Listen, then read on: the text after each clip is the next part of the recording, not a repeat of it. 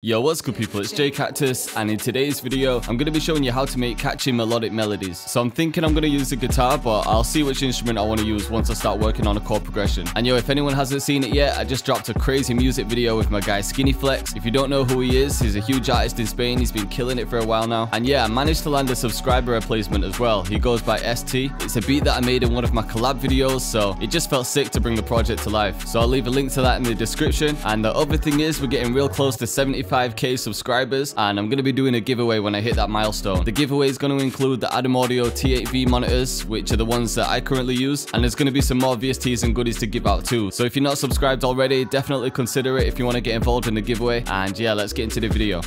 So I'm starting off with a guitar. It's just a strummed acoustic guitar in Contact, and I'm picking a scale like F minor. We can always change the scale after, but usually I find that when I'm using stuff like D minor, D sharp minor, that's when I get those dark vibes. But usually when I bring it up to like F, F sharp, G, I tend to get a nicer vibe. And really you can start off with something as simple as a chord. So I'm just skipping every other note here, and that's giving me an F minor chord. But because we're using a guitar, we're going to want to bring the notes out. So I'm going to find a chord that I like first, and then I'll start moving the notes around.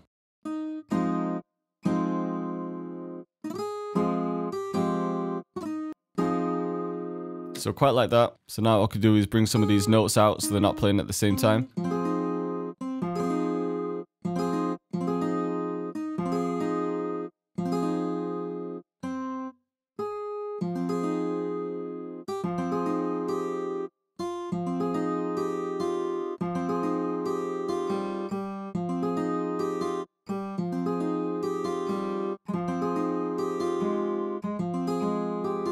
Alright, so I like the sound of that chord. I'm just gonna cut the end off there. So I just brought the notes out because that's how a guitar would be played. All the notes wouldn't be played at the same time. And there was no science behind the other notes that I was adding. I literally just started with the chords, and then I was adding some other notes in until I found a sound that I like. So now if you want to make a catchy melody, the trick with catchy melodies is not to change the rhythm too much, or not even to change the notes too much. Most important thing is the rhythm though. So see how we've got these notes lined up like this?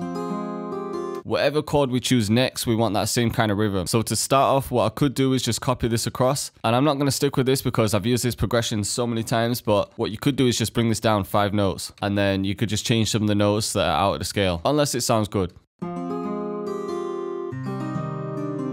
So that don't even sound bad, even though that D is out of the scale. So you could even just have a melody like that. That would be real catchy. Another way of doing it would be to bring this across, copy that, and just have each one play twice. So like this.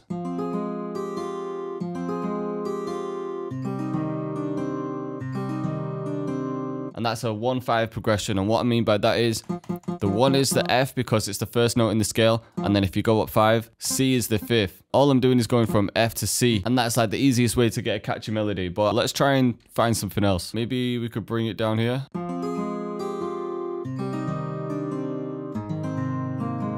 Let's just see. Let's try and bring it up to G. See how this sounds. Could maybe move this down. So yeah, even coming back to F there sounds pretty cool.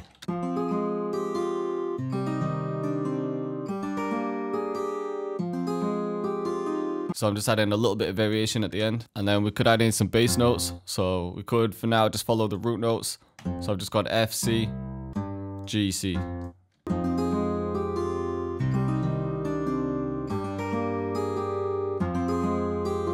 So I'm kind of happy with this progression right now. And look, I was using notes that are outside of the scale that I picked originally, but the chances are that these notes will fit within a different scale, and I think it's C minor. So let's just have a look. Yeah, so when I selected C minor, all these notes fit within that scale. So once you set a scale, it doesn't mean that you have to stick to the notes within that. Just make sure that it sounds good.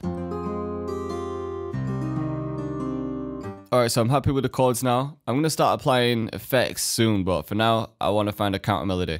Alright, so for the counter melody, when it gets to this stage, usually I'll just play the chords and just figure something out on the keyboard. Like, again, there's no science behind it. You just gotta go by feeling. Just play a few notes and see what sounds right to you. The trick is to make it easy to remember. So I don't want to go too wild with the counter melody. It can just be something simple to layer on top of it. So it could be something like...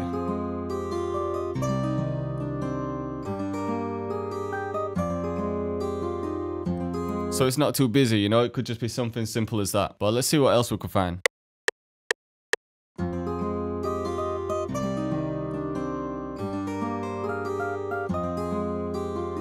Maybe just turn down the notes, the velocity of some. So like that. I didn't like the sound of that because it was playing too high. And then just to add a tiny bit of variation, what I could do is copy this, copy the chords as well. And then in the count melody, just make a tiny change.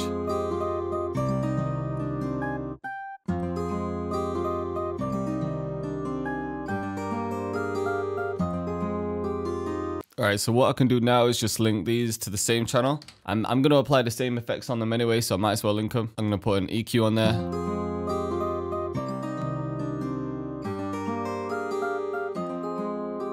Alright, now I want to add on some RC20. I'd say my favorite preset in RC20 is just a vinyl 3. What I usually do is change the distortion to air, just bring it down a little bit and bring the noise down. I don't like too much noise in the melodies. And not a lot of wobble. And then I always add Valhalla Vintage Verb. Use one around about, I don't know, maybe 10%. And I'm also going to add just a little bit of delay, just giving it some space. I can set that to ping pong mode. And just a quick idea to show you. I'm going to keep that first one, but if you wanted something a little bit simpler, or if you wanted to add some variation, what you could do is take out these other notes. So take out these end notes and just stop the chord here. And this is a trick that LLB showed me. So some VSTs, like good guitar VSTs, will have notes like this, where it's like you're hitting the guitar or stopping the strings. And then you can play with the velocity just to make it more realistic. So just a quick idea if you wanted to switch things up. Alright, and another thing I want to add to the effect chain is some chorus. Usually chorus sounds pretty nice on guitars. And I like the chorus in Elements. So I'm just going to throw that on and bring the mix level back. But what you could also do at this point is experiment with changing the instrument. But I kind of like the way that the guitar sounds, but maybe for the counter melody, I don't have to use a guitar for that. So let's see if we can find something else.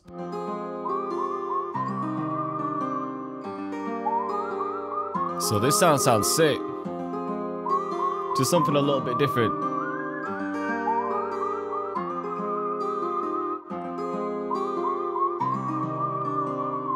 So I like this preset in Shaper Box.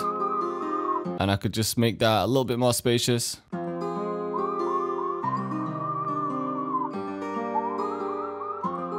Like that.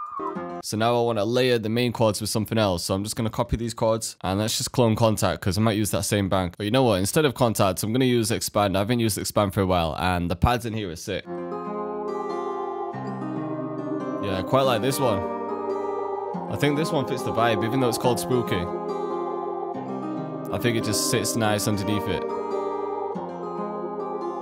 Alright, so next what I'm hearing now is some vocals. So I could use something like Arcade, some Contact Banks, but I'm going to look through Splice. Alright, so I found some vocals in Splice. And what I usually do is just match the BPM first. So I'm just going to go fit to tempo. I already know the BPM of the sample, so it's just 120. And it's in C minor, which is what we're working in, so I don't need to change the pitch. But like I process all of my vocals, what I usually do is add Little Altar Boy. And I either play with a formant or I'll pitch it up a full octave or a bit of both. All I wanna do is text you.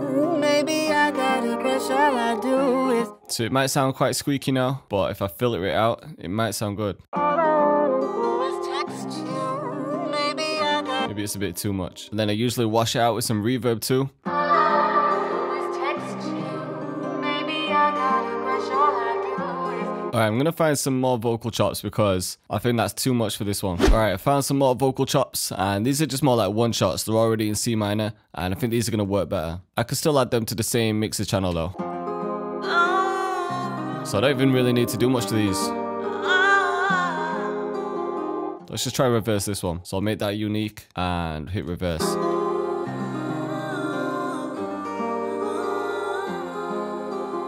Alright, and I'm gonna add some delay to these as well. And let's try Little Altar Boy back on, just up an octave.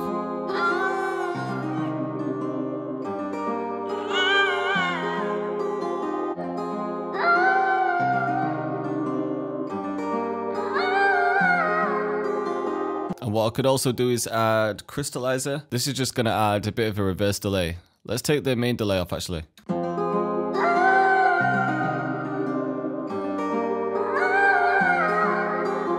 So I think that sound is sick. One more thing I can try is I'm going to render out this vocal. and I just want to wash it out a little bit more. Now, if I open this in Edison, what I'm going to do is downsample it. So if I go to edit properties, the sample rate is 44,100, and we could just try bringing that down. Let's just try something like 9,000 and resample. It's kind of bringing the quality down, but that's just going to help like filter it out a bit more. Let's try like 5,000. So I might even prefer that. Well, let's try with the counter melody.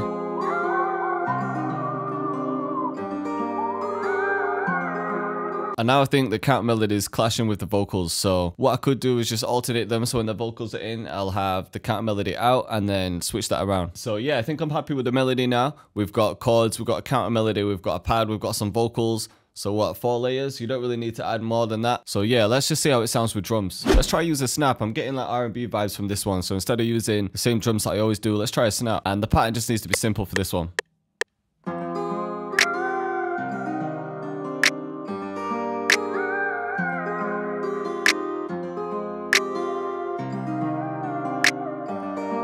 And then delay the last one.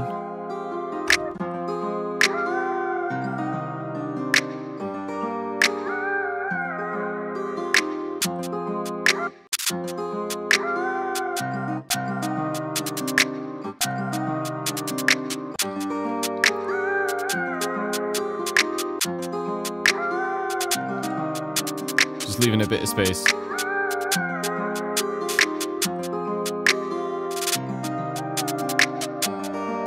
So I'm just leaving space where the snaps are. Alright, so for the 808, I might use something like this.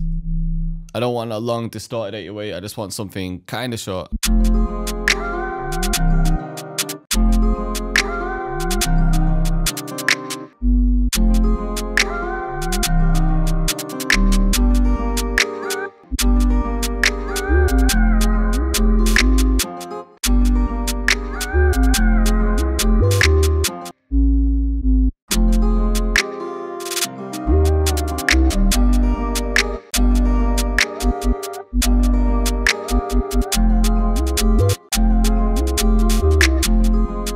Alright, I've just changed the 808. I think it was sounding a little bit off.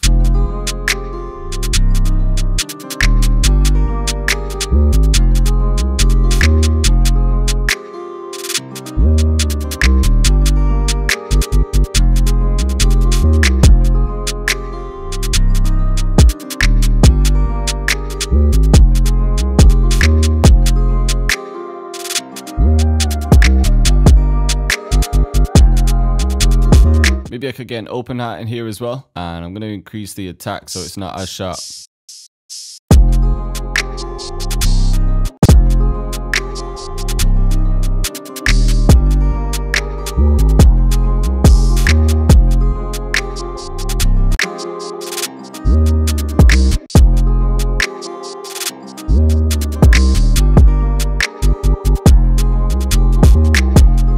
Alright, so I've pretty much finished the beat, and the drums weren't really the main part of the tutorial, so I'm just going to finish what I'm making. I'll arrange everything and then show you the outcome. Alright, so I finished mixing and arranging the beat, and I've made quite a few changes, mainly to the structure though, because originally I was going to have that full guitar melody, but now for the verse and the intro I've just left the chords, so I'll just play it and talk you through it all.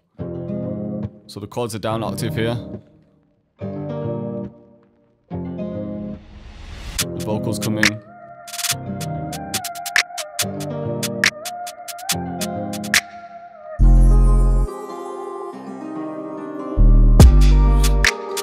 So this is where it's a busy part in the hook, and I've saved that synth for the second part. We got the padding though.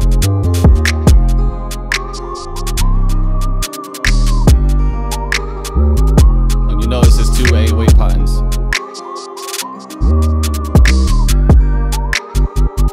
And then into the verse.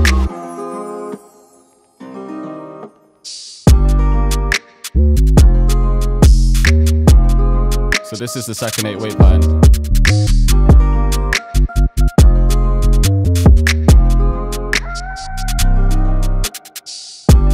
So I just wanted to leave the verse like as open as possible for an artist.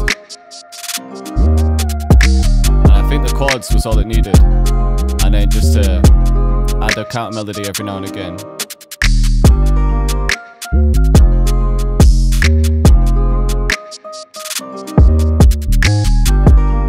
Bridge. brought the chords back down an octave and added the vocals. And I think it's just the same as the intro. Took the reverb off the snap, apart from this last one.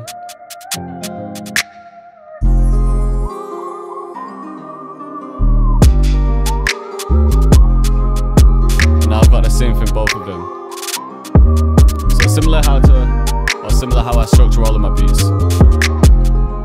And I feel like that R&B perk there just instantly gives it that R&B vibe. So I hope you liked the video and I hope you're feeling the beat. And like I said earlier, we're getting real close to hitting 75k subscribers, which is mad. So I appreciate everyone supporting the channel. I'm going to be doing a big giveaway at 75k. I've got some Adam Audio T8Vs to give away, some VSTs, drum kits, all the usual goodies. So if you want to get involved, make sure you subscribe to the channel. I'll be announcing full details on it soon. And yeah, once again, thank you all for watching and I'll see you next time.